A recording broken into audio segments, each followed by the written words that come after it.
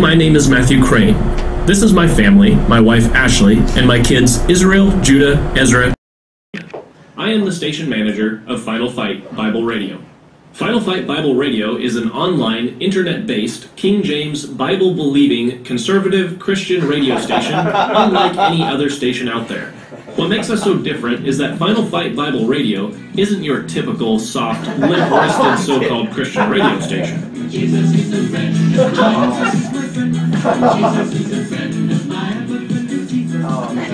We are polemic rather than apologetic. We are aggressive rather than defensive. And we are interested in earnestly contending for the faith. Amen. Final Fight Bible Radio began with one man's vision and another man's idea. Bryan Gaines is a Christian man with a great zeal for God's work. Amen. Years ago, he began to have a burden about getting the Word of God to the multitudes of all the nations of the world. He considered internet radio, but he had few computer skills and didn't know how to make this happen. Around that same time, I had come up with an idea to put together an online shared folder where Bible school graduates could upload and download each other's sermons for the purpose of encouraging one another. When I told Bryan about it, the Lord told him, that's the guy for the internet radio station. Bryan invited me to lunch, told me about his idea, and asked me if I would pray about it, as he loaded hundreds of dollars worth of radio equipment into the back of my car. During that first year, I put a lot of time and work into building an internet radio station, and this was on top of my full-time secular job and ministry responsibilities at the church.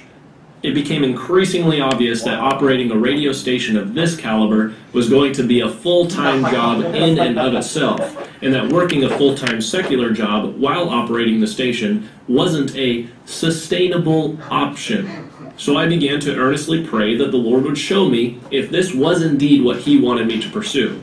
One Sunday morning, Josh Millar, missionary to Ethiopia, came through our church and caught my attention with a sermon about the importance of knowing what God wants you to do, which was exactly what I was trying to figure out. Later that same evening, we made a last-minute decision to drive up to Faith Baptist Church in Chehalis, Washington, and attend their Sunday evening service. Since we arrived 45 minutes early, there weren't very many people there yet, and as I stepped through the doors, I was greeted by a mentally handicapped saint named Dean. Before I could say hello, Dean walked up, spasmodically shook my hand, and said, "You need to start a Christian radio station." No way. Understandably, I was shocked. At the time, there were only a handful of people that even knew about the project, and so I asked him if someone had told him about it, but he simply said, "No, I just knew the moment you walked through that door that you were the guy to start a radio station." So, on July 4th, 2014, in a tiny garage closet in Scappoose, Oregon, Final Fight Bible Radio officially went on the air. Amen. Over the last 3 years, the Lord has led us to take many steps of faith, and we've run into many obstacles that seemed insurmountable. But through it all, the Lord has been faithful. We've watched the station grow to an audience numbering into the thousands, and daily we have listeners that tune in from all around the world. Now, Final Fight Bible Radio emphasizes three things that is severely lacking in modern Christian radio. We emphasize the gospel, the King James Bible, and foreign missions. Now, this shouldn't be a novel thing for Christian radio, but sadly it is. Out of all the Christian radio stations out there, conservative, contemporary, or otherwise, how many of them preach the gospel? I mean a clear-cut, convicting presentation of the death, burial, and resurrection of Jesus Christ, the Son of God, for your sins, without which salvation, your eternal destination is a fiery hell. How many Christian radio stations do you know of that make any attempt at helping or promoting foreign missionaries? And how many Christian stations take a firm stand on the King James Bible, much less even read from the Bible on their station? On Final Fight Bible Radio, all day, every day, you'll hear music that glorifies the Lord Jesus Christ and not you. Amen. King James Bible-believing preaching and teaching, frequent scripture quotations, reminders to pray for missionary families, frequent short presentations of the gospel, encouragement and instruction on public evangelism, short salvation testimonies of Christians from all over the world, comparisons between the King James Bible and other modern Bible versions, promotions of various missionary projects, and much more. Sir, that's right. Furthermore, we have already begun the work of creating additional Bible-believing Christian radio stations in foreign languages for the purpose of assisting the missionaries in their fields. In October and November of 2016, we launched Glaubenskampf Bibelradio in German, and Alitias Pharos Elliniko Biblico Radiofono in Greek.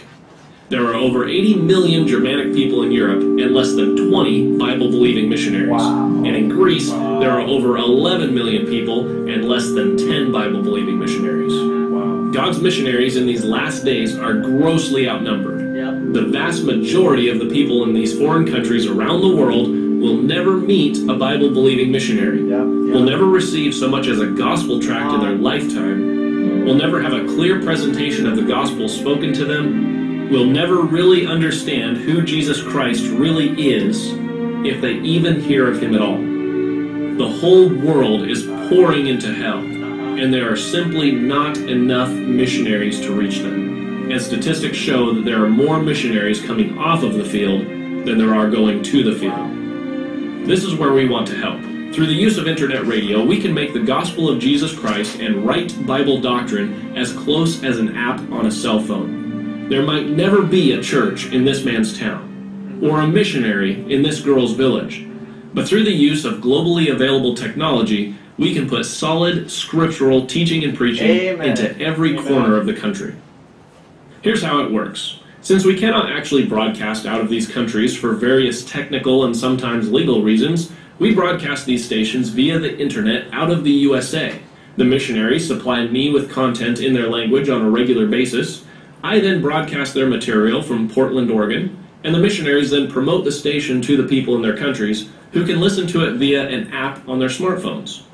In addition to the Greek and German stations, we are currently working on a Russian and a Thai station, and we are also in contact with missionaries in regards to a Spanish, Korean, and Hebrew station. Amen. Just to be clear, these radio stations are not a replacement for churches or missionaries. Amen. Nor do we believe that these radio stations are necessarily a fulfillment of the Great Commission.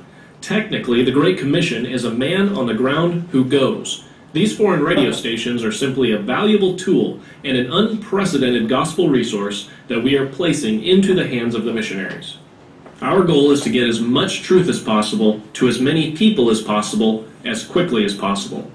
We want to strengthen the body of Christ through the Word of God, attack sin, rebuke worldly Christianity, and give the gospel to as many lost people as we can before Jesus Christ returns.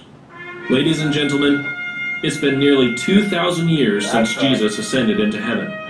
We are at the end of the church age. Apostasy is spreading. Evangelical denominations are surrendering.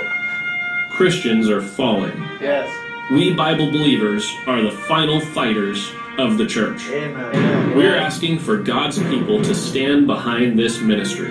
Amen. By God's grace, we're pressing forward, but we could use your help, your participation, your prayers, your support. Would you ask the Lord if He would have you get involved with the ministry of Final Fight Bible Radio? The night is coming, and the darkness is spreading, but the Lord Jesus Christ is coming soon. And there's not much time left. Where do you stand in the final fight? Amen. Amen.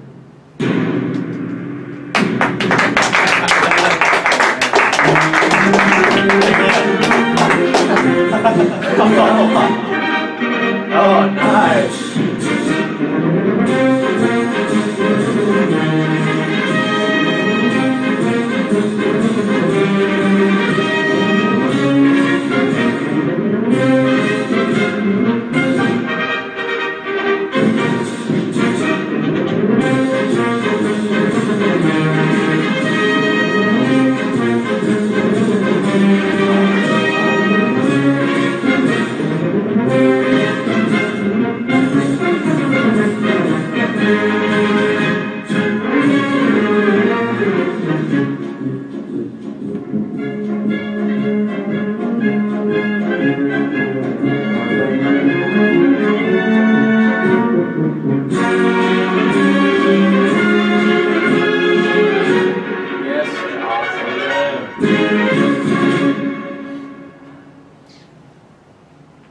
so it's a blessing to be here. I love this church. I've never been here, but I've heard a lot about it. Love Brother Kim. I was telling my wife on the way here, it's such a blessing to be a Bible-believing Christian because you have all these friends and contacts that you feel like you're a brother, you know, or you feel like you're family. Yeah. And really, I had only seen Brother Kim once before in my life and talked to him a couple times on the phone and internet. You know, I always felt like I had a direct connection to him. So that's the blessing of the body of Christ, and it's a blessing to be here. I'm going to go ahead and preach to you for a few minutes here. Before I get started, though, does anybody have any questions about Final Fight Bible Radio? I know I went kind of fast. I don't think I even introduced myself. But does anybody have any questions about the radio station? If you're not familiar already, you can download the app for free on the Apple App Store and Google Play Store. You can also get in on our text message alert. Sometimes we'll send out new clips that we come up with. You'll be the first to hear them if you text FIGHT to 77948. So you can get onto that text subscription. Doesn't cost anything, but anytime there's an update or anytime there's a new clip, I'll try to send it to those people first. And with that, let's go ahead and open our Bibles. Let's turn to 1 Peter chapter 5. I believe that this is the sermon that the Lord would have me to preach this morning. There's some teaching and some preaching here. It's always, I don't know, the last time I taught this, I was at our church not too long ago, and I had some problems around the time that I was teaching this series, and then I've had some more problems when I decided this was the lesson I was going to teach on this week. And I don't think that's by accident. My wife the other night, was woken from a dead sleep by the feel of a cold hand grabbing her leg, and I had the closest thing to a hardcore asthma attack that I've ever had in my life last night, and I don't have asthma. I could barely breathe, and there's a lot of different stuff going on. The lesson I was going to teach on is on the devil and your adversary, the devil. And I don't think it's coincidence that I had all these problems last night. I sat down to study, and it turned out that the radio station crashed back home. Wow. But the people at home whose job it was to alert me if the radio station ever goes down texted me, except my phone died literally 1 minute before they texted me. Wow. So it was about a half hour before I got any information that the radio was down. Then we found out what the problem was, and it was something that's never happened before. My router at home just went kaput, and it's a really expensive router, and so really just weird stuff. And so it's just one of those things, but we're going to teach it this morning, going to preach it this morning. 1 Peter chapter 5, the Bible says, verse 8, "Be sober, be vigilant, because your adversary, the devil, as a roaring lion, walketh about, seeking whom he may devour. Whom resist steadfast in the faith, knowing that the same afflictions are accomplished in your brethren that are in the world." Let's pray. Father, I come before you this morning. I do thank you, God, for your word. I thank you, God, for the privilege it is, God, to be able to open a Bible in this country and be able to read it for free and not have to worry about the police busting down our doors. We do thank you for that, Father. Help us to take advantage of the freedom and liberty we have and continue to preach and teach the gospel. And I pray that you bless the service this morning. I trust you, Lord. I trust that this is what you want me to give to your people. I just pray you'd help me to say the words that would be a blessing and be edifying. And I pray you give them understanding this morning. In Jesus' name, amen. Come on, preacher. All right, so the devil is basically, I guess you'd say, the third enemy of the Christian. You got the world, the flesh, and the devil. And I would say that the flesh is going to probably give you the most trouble just because it's with you at all times, but the devil is certainly the most deadly. And the Bible says that you're to be sober and you're to be vigilant. And the first and foremost thing that you need to know and realize about the devil is that according to the Bible, he is interested in you. Yeah. Number one, he does exist, and he's just as real as God is. Right. And there's kind of a teaching that sort of goes around that I've heard over the years. I've been in church for many, many years, decades now, and it's kind of this idea that, the devil's not omnipresent, which is true. He's not omnipresent like God is. He can't be everywhere at once. But it's the idea that, the devil's only interested in politics and the Pope, and he only kind of messes around with the big guys, and he's never really going to give you any trouble because you're not that important and I'm not that important. But I don't agree with that, and part of that is because when Peter writes this, he's writing to the strangers that are in Bithynia and Cappadocia and Pontus and Galatia, and he tells those Christians who are no more no different than you and me. He tells them, be sober, be vigilant, because your adversary, the devil, is looking about, seeking whom he may devour. And so he's giving them a warning. Listen, the devil is after you. Don't think for a second that he's not interested in you. That is wrong. That is technically a contradiction of the Bible. And that, I believe, is in and of itself a deception that was invented by the devil to trick Christians. Because let me ask you this, what better way is there to catch your prey than to trick them into thinking that the lion is far, far away and not interested in you? You better have the attitude that he could strike at any moment. Now, if I'm out there walking in the grasses of the African savanna, I'm not going to assume there are no lions out there. And I'm not going to assume there's no lions out to eat me. I'm going to be sober-minded, and I'm going to be vigilant. And you say, why? Because I know how dangerous the situation is. Now, I'm not advocating paranoia this morning. There's a difference between paranoia and vigilance. Paranoia is crippling, and it prevents you from being able to operate. It prevents you from being able to think straight, and it often results in hasty, bad, and impulsive decisions. Paranoia. I'm not talking about that this morning. I'm talking about vigilance. Vigilance keeps moving forward, but it pays attention to the details. Vigilance looks for the red flags, the lion's prints in different situations in life. It doesn't rush into situations. Why? Because you're being vigilant. You're looking to see if there's the adversary there. You're praying about things. You're approaching all things with prayer and scriptural consideration. It's cautious and circumspect. It's looking all around. Why? Because there's a lion out there ready to devour you. The devil wants to mess me up. And the devil wants to mess you up. Listen, the devil's not stupid. He's wiser than Daniel, the Bible says. The Bible says he's full of subtlety and all mischief. And let me tell you this morning, it's not your life that he's against necessarily. He's not so much interested, I don't believe, in killing you. The devil can do so much more damage in destroying your effectiveness for the Lord. The devil is not out to end your life. He's out to neutralize you. He's out to end your effectiveness for Jesus Christ. Why kill a backslidden Christian? I mean, their life can do so much more damage just letting them go and them going around calling themselves a Christian than it can them dying. The devil doesn't need to destroy your career. He just needs to get you to lie about your hours. He just needs you to waste company resources and be a lazy worker. You're a lot more useful to the devil as a lousy Christian employer around lost people than you are home, alone, and unemployed. You see what I mean? The devil doesn't need to destroy your ministry. He just needs you to quench the Holy Spirit through worldly compromise or unforsaken private sin. If you quench the Holy Spirit, if you're trying to minister and trying to serve the Lord and do something for God, and you quench the Holy Spirit in your life, you have no power. You have no ministry. You can't. The flesh. There's nothing about the flesh that pleases God. You quench the Holy Spirit, you're now operating in the flesh, and nothing you can do can please God, and you're not going to get anywhere. And that's what the devil's after. He's after to neutralize you. The fact of the matter is, in these last days, the devil has been extremely effective in neutralizing the body of Christ and short-circuiting their power. And consequently, the majority of the Christians on this earth at this time are in the condition of what the Bible says the last days would be like. They're rich, they're increased with goods, they think that they have need of nothing, and they have no idea that they're poor and wretched and miserable and blind and naked. That's what the Bible says. Now, let me ask you this.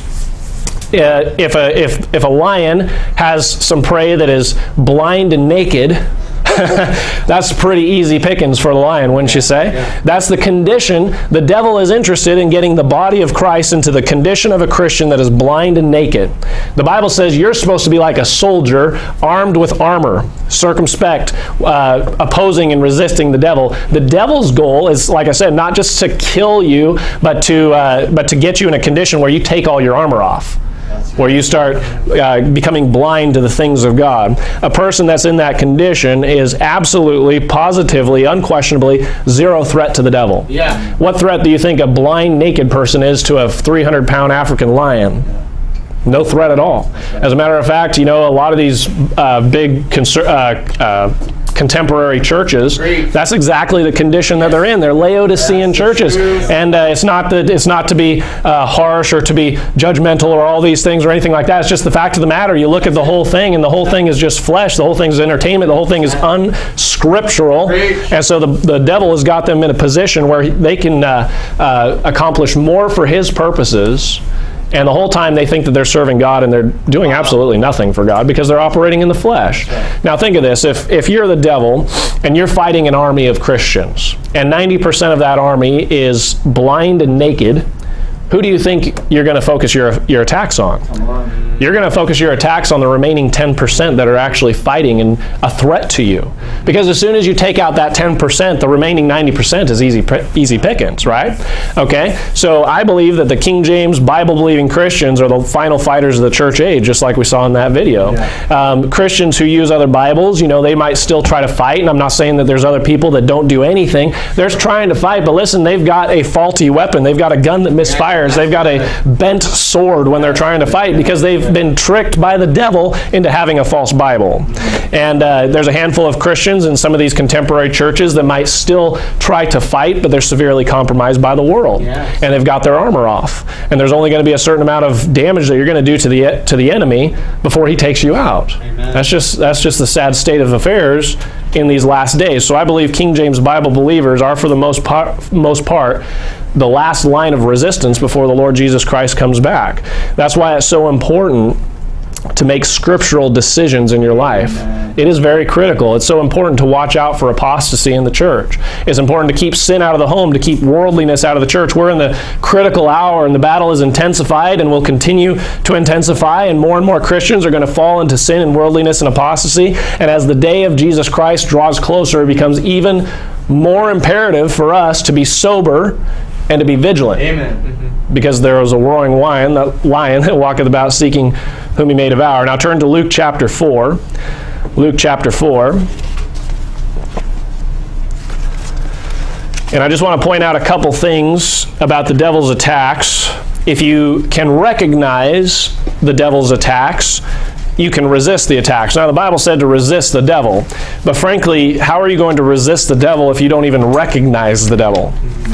Now, the Sun Tzu wrote the book, The Art of War, and the statement he makes in that book is that all warfare is deception. All warfare is deception. He points out in that book that you would be better off, and you win in a better way, and you do more damage to the enemy if you can destroy the enemy not by physical force but by mental prowess, by tricking the enemy into maneuvering to the wrong place or into attacking itself. You're so much better off if you can fight that mental battle. And when it comes to this battle against the devil, it is a mental battle. It is a battle of the mind, a battle of the wits, if you will. And in Luke chapter 4, you notice that there's not this epic sword fight. There's not this karate ninjutsu fight between Jesus Christ and the devil, although that would be awesome. What we have here in the Bible is it's a war of words. It's a war of words. It's a war of wits. And in Luke chapter 4, I believe, here you have the temptation of Jesus Christ in the wilderness, and I don't think the devil was just kind of like, well, you know, I'll kind of give it a shot, you know, see what I got against him. Jesus Christ at this point had been fasting for 40 days. He's in a physically weakened position, and I believe that the devil threw the hardest, the biggest, everything the devil had at his disposal, he used in this circumstance. He's not going to take any chances. This is the maximum that he has to offer against Jesus Christ. And I think, obviously, we can look at these temptations, and undoubtedly you've heard probably a lot of sermons, a lot of teaching on this, whether on the radio or in the church. And, you know, we can talk about how, you know, the devil went for the world, the lust of the flesh, the lust of the eye, and the pride of life in these circumstances. But I'm going to show you something here that I think is a little bit more in depth. I'm going to show you something here that I think is a little more subtle about what the devil was trying to do. All right, so it says in verse 1, it says, "And Jesus, being full of the Holy Ghost, returned from Jordan and was led by the Spirit into the wilderness, being 40 days tempted of the devil. And in those days he did eat nothing, and when they were ended, he afterward hungered. And the devil said unto him, If thou be the Son of God, command this stone that it be made bread. And Jesus answered him, saying, It is written that man shall not live by bread alone, but by every word of God." All right, so he says here, if thou be the Son of God. Now, maybe somebody could argue that the devil was trying to get Jesus to question his sonship. I don't really think that's the case, because Jesus Christ, the Bible says, from when he was 12 years old, knew that he was the Son of God. There's this philosophy, this teaching, this theology that says, well, Jesus Christ, he never really knew if God was really his Father, and he kind of grew into that as he got older. Nonsense. The Bible says in Luke 2:49 that when his mother and his father came looking for him, he said, what, know ye not that I must be about my Father's business? Amen. So he was 12 years old and he knew who his father was. But for the sake of spiritual application, let me just point this out for just a moment. The devil will try to get you to question your sonship, if I can just make a spiritual application. If thou be the Son of God. Are you the Son of God? He'll try to get you to start thinking things like, you know what, did I repent right? Did I pray the sinner's prayer right? Yeah, did I do everything right? Did I repent right? Did I believe right? Am I really saved? Or you commit some sin in your life, and here comes these condemnation thoughts that say a saved person would never have done that. Yes. A saved person would never have thought that or never have said that. You must not be saved. You must have lost your salvation. You quench the Holy Spirit. You blaspheme the Holy Spirit. And he'll get a lot of Christians all messed up thinking that they're not saved. The fact of the matter is, I don't know if you've ever struggled with doubt of your salvation. I personally have, and I went through years of just not knowing. And the fact of the matter is, when you're going through that kind of turmoil, you have to remember that there are spirits that speak to you, and there's God's Spirit that speaks to you, and the devil's spirit that speaks to you. When the Holy Spirit speaks to you, he will speak to you very clearly. He will have the Bible to back it up, and the Holy Spirit doesn't play games with your mind. The Holy Spirit, if you're lost, the Holy Spirit will say, you are lost, you are headed to hell, and this is why you're a sinner, and this is what you need to do to fix it. It'll be very, very clear. The devil's voice, however, will be a voice of confusion. It'll be a voice that gives you a bunch of questions, but then never really gives you any kind of answers. It'll be very, very ambiguous. The Bible says that God is not the author of confusion. Amen. So if you have all these confusing thoughts in your head about God and about salvation in the Bible, you have to realize that that's not the way the Holy Spirit operates. The Word of God is yea and nay, amen? Yeah, that's good. All right, so that stuff's from the devil. If he can get you questioning your salvation, that's just one more way that he can neutralize you. A Christian that doesn't even know they're saved isn't going to be telling others how to be saved. I mean, it's not going to be very effective. I mean, why would anybody want to get saved and have the faith that you have if you don't even know where you're going when you die, right? So the way to get victory over the devil is to actively use and claim specific scriptures by faith, which is exactly what Jesus Christ did in this situation. Now, as I said in Luke 4, I don't think the devil was trying to get Jesus to doubt who he was. I don't think that was it. I think it's more subtle than that. I think he was trying to cast doubt and get Jesus Christ to question, or let me say this.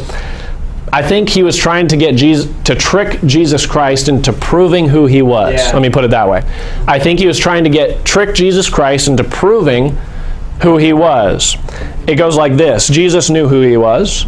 The devil knew who he was. And the devil is now challenging Jesus' claim. Okay? And the deception goes like this. The devil says, if thou be the Son of God, command these stones that he be made bread.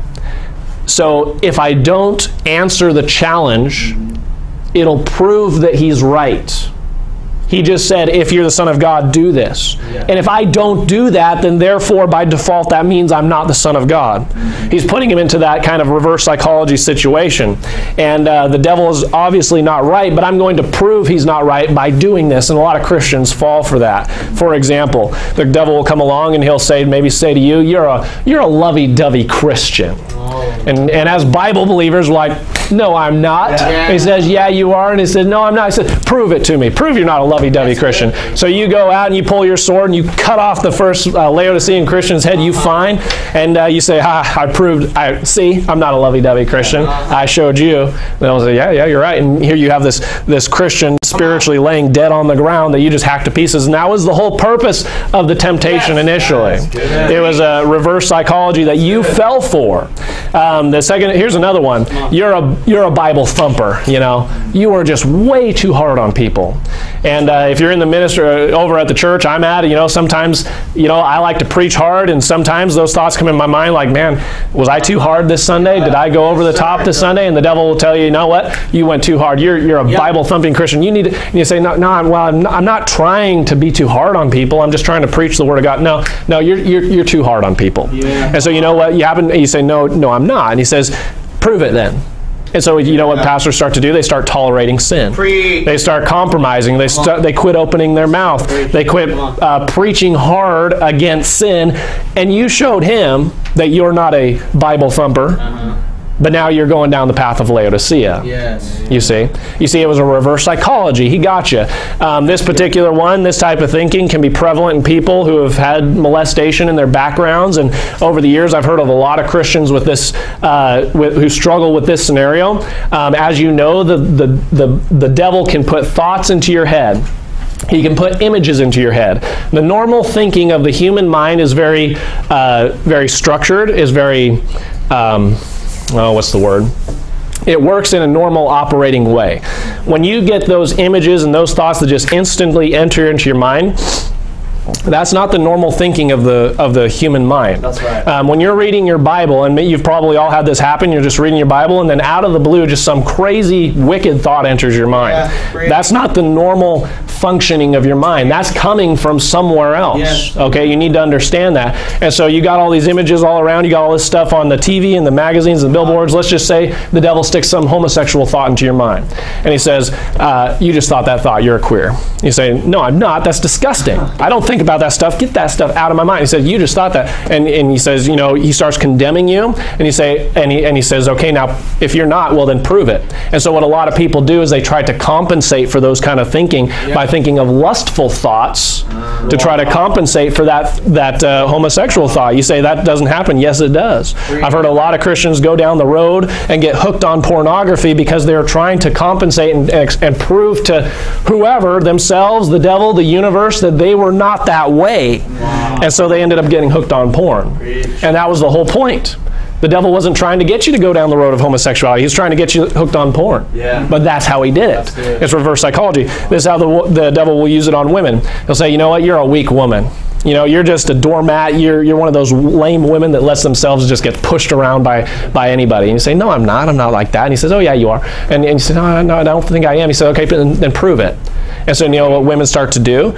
They try to prove themselves. They try to prove that I'm not a doormat, and so I'm going to start opposing. I'm not going to submit to my husband. We need to be 50-50 in this relationship. I'm going to start throwing my weight around.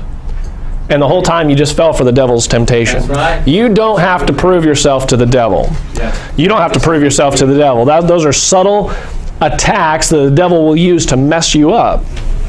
This happened to me down at PBI. While I was a student at PBI, we go to class 4 nights a week. We go street preaching on Saturday. I was at every service the church had. And I was married when I went down to PBI. I had 2 little babies. We had Israel. He was a little baby when we went, and then we had Judah while we were there. And so I had a family. I had a full-time job. I was going to class all these nights of the week.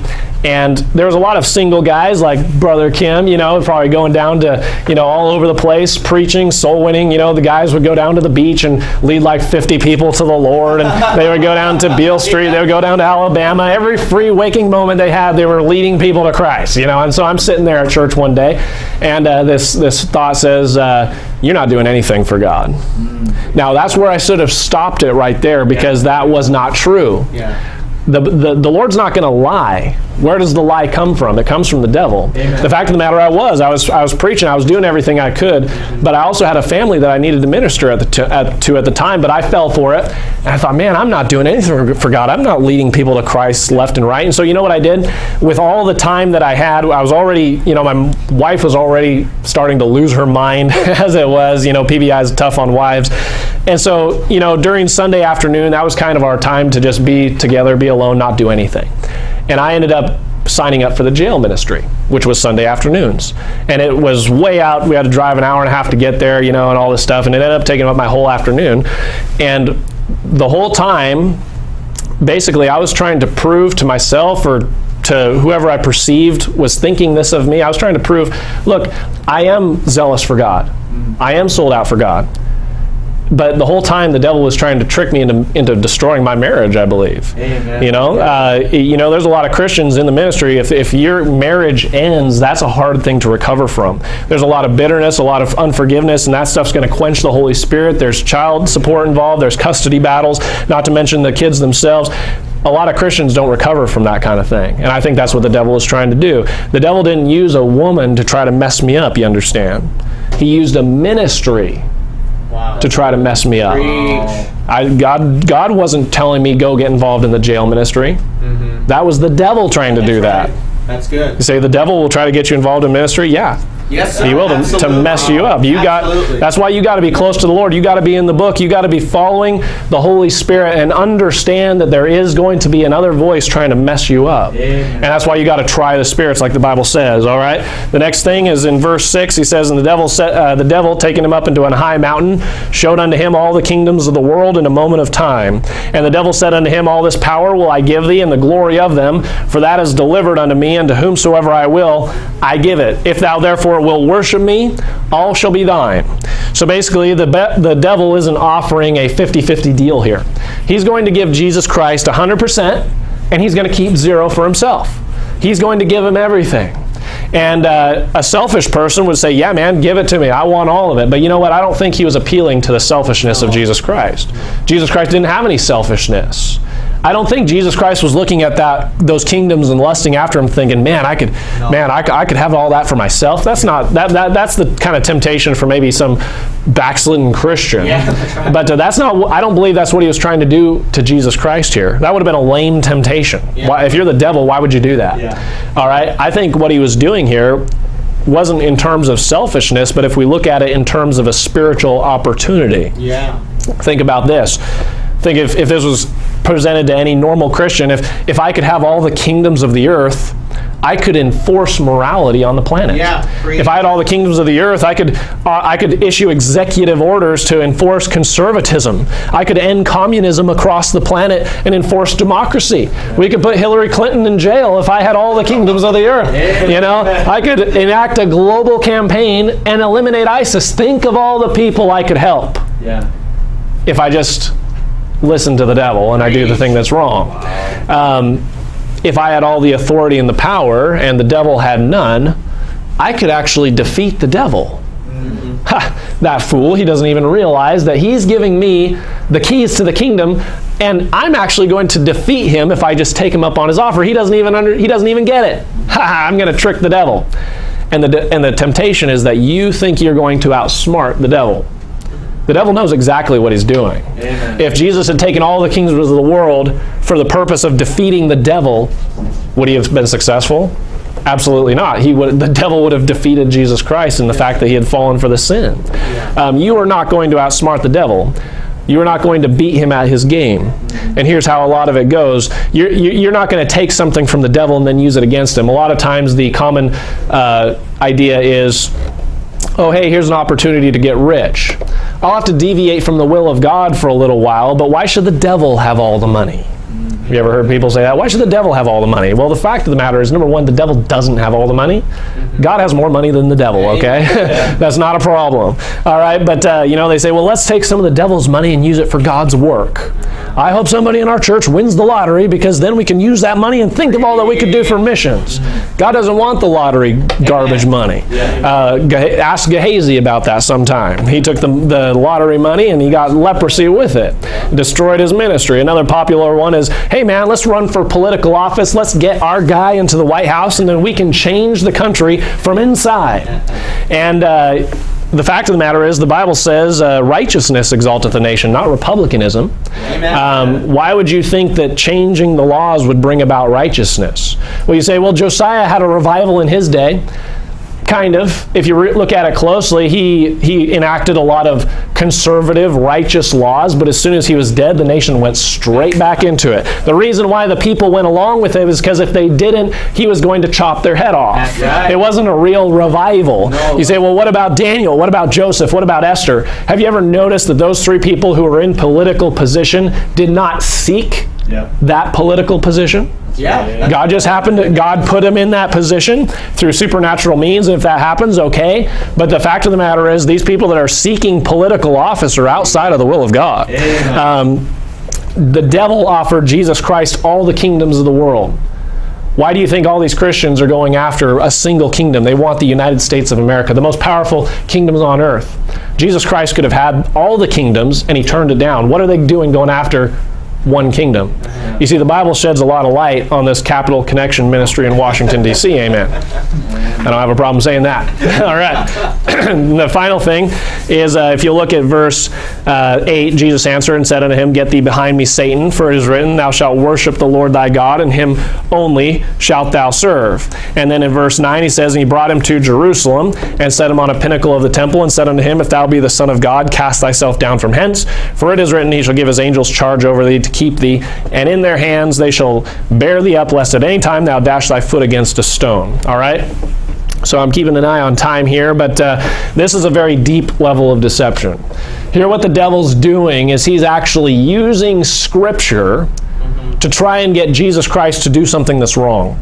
And this is the kind of condition that a lot of people that are involved in cults get messed up with. Because when a person has the Word of God as their authority to justify their actions, it is extremely difficult to ever change that person from that belief, because they feel like they're obeying God when in reality they're serving the devil. This is very common in contemporary churches where they speak in tongues. Well, tongues are in the Bible, so I'm going to start speaking in tongues, I'm going to start speaking gibberish, and the whole time it's the devil that's using them. And you can't convince them otherwise, it seems like, no matter how hard you try, because they have their verse. They have their experience. I know what I felt. And so you can't get through to them. And here you have a person, here you have probably a born-again Christian who is not only neutralized and not effective for God, but is actually fighting against the work of God, thinking that they're serving the Lord. The whole time they're walking down the path hand in hand with who they think is God, but is really the devil. The devil with a mask of Jesus on. You know who some of the most outspoken opponents of street preaching are? Born-again Christians. You know who the most outspoken opponents of the King James Bible are? Usually it's born-again Christians. Saved, born-again Christians who think they're serving God but are led by the devil. You see, the devil's going to mimic and counterfeit the Holy Spirit. And you have to understand that. The devil will speak to you just like the Lord will speak to you. And as far as trying to get victory over these things, number one, the Bible gives you authorization to try the spirits. The Bible says, try the spirits to see whether they have God, because not every spirit is of God. That's 1 John chapter 4. I didn't quote it right. But the Bible says, try the spirits. It's okay to ask questions. When you get these thoughts coming in your mind, if maybe you feel like the Lord's leading you to do something, or to start a ministry, or to go somewhere, quit your job to do this or do that, the Bible gives you the authorization to try that spirit. It's okay. A lot of times if the devil's speaking to you and trying to get you to do something, the moment you say, well, I don't know if I should. I don't know if I should jump off the pinnacle of the temple. And instantly here comes this voice that says, what, you don't have any faith? What, you calling me a liar? You don't think that God is capable of keeping you safe? You see how that works? Now, sometimes God will lead you to do some things that are very crazy. But the fact of the matter is, you know, you have Gideon. The Lord allows you to try the spirits, and the Lord will allow you to wait and remain neutral until He confirms it through His Word, through preaching, through the body of Christ. It's okay to remain neutral until you get the answer. It is okay. The devil is going to be saying, no, you need to jump right now. You need to jump right now. Don't think about it. God will catch you. Do it now. Do it now. Do it now. The Bible talks about the devil driving that maniac of Gadara into the wilderness. And the Holy Spirit leads. There are times where the Holy Spirit will drive, but most of the time, in general, the Holy Spirit is leading you, not driving you. And I say that because there's one part in the account in Mark, the Holy Spirit driveth Jesus into the wilderness. So there are going to be those times, but most of the time the Holy Spirit leads and the devil's spirit drives. All right, so lastly, the Bible says, resist the devil and he will flee from you. If it's from God, then follow it. When he gives you the verification that this is from God, then you need to do it. don't throw out 50 fleeces, hoping for a different answer. After 2 fleeces, 3 fleeces, you need to have some faith and do what the Lord says. But if it's from the devil, you need to recognize it as such, and you need to resist it and ask God for the grace to be able to do so. Let's pray. Hello, this is Pastor Gene Kim of San Jose Bible Baptist Church. Have you ever asked this question that if you were to die today, are you 100% sure that you can go to heaven? My friend, it's so simple to get saved. You first got to realize that you can't go to heaven because you've sinned against God. And God, as a holy judge, He has to judge sin with a burning hell. So it is very important that you feel sorry over your sinful condition. And if you do, there is hope for you. You see, Jesus, who is God, left heaven, came down here on earth, died on the cross, raised Himself from the dead. Why did He do all that? So His blood can wash away the sins for you. So you see, that's your only way to heaven, of what He did on the cross, and not what you do in cleaning up all your sins and going to church, getting baptized, or doing any sort of good work. It's faith alone in what Jesus did on the cross. If you can do that, then all you have to do is say that to God. You might say, well, I don't know how to say it. Can you help me out? Sure. You can say it this way. Dear God, I am sorry for being a sinner.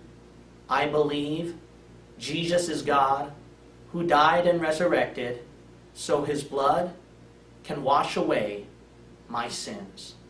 I trust in that alone and not my good works.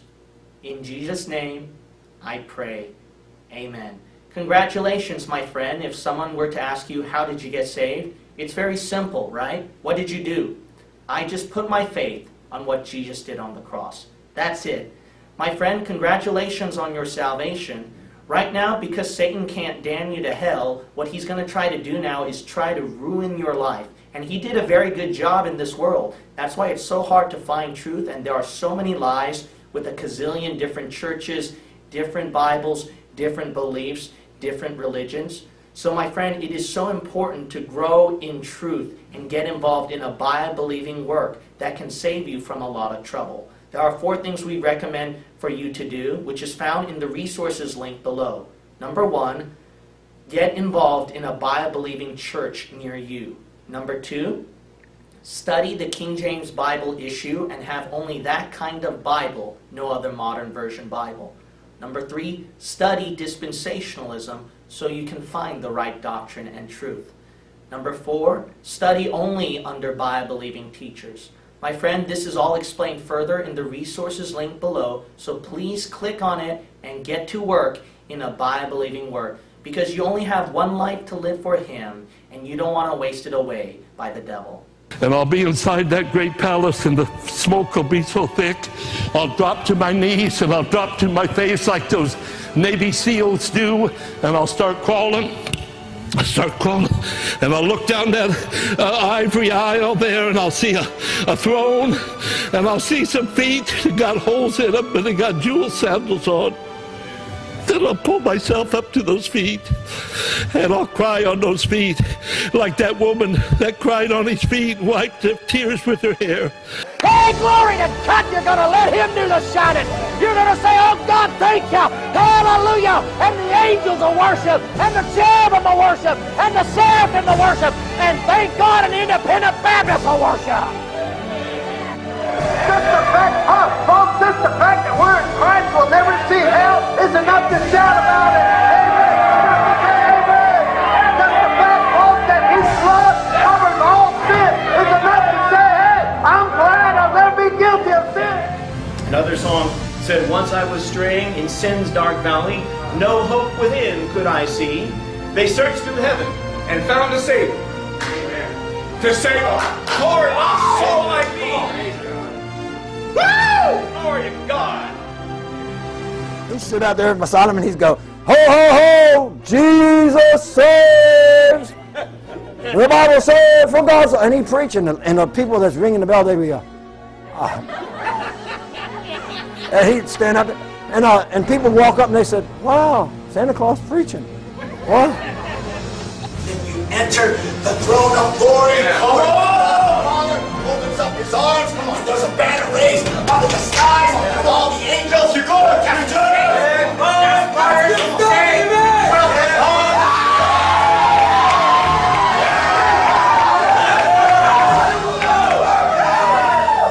It's the name of Jesus Christ. It's not through Muhammad. He did not do anything for you. It's not through Buddha. It's not through the commandments. It's only through faith in the finished work of the Lord Jesus Christ. Oh, I'm just going to stay still and I'll just study at home. I watch preaching on the TV. You can turn the preacher off. You ain't going to turn me off.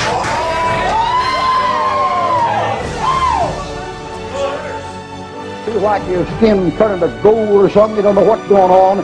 Takes about 2 more steps. Here's that crowd. Hi, how you doing? Hey, Mom. Hi, Dad. Hey, Steve, like that. Way down there at the edge of that street, there's the Lord up there in glory. And down he comes off that throne. He always would come down for a sinner. And he comes down there. Well done, thou good and faithful servant of the joy of our Lord. That old boy's heart going down there, it says, forever and ever and ever and ever and ever and ever and ever and ever. Then he laid down on that table, and Dr. Grace got out the scalpel, and he removed that old cold stony heart out of my friend.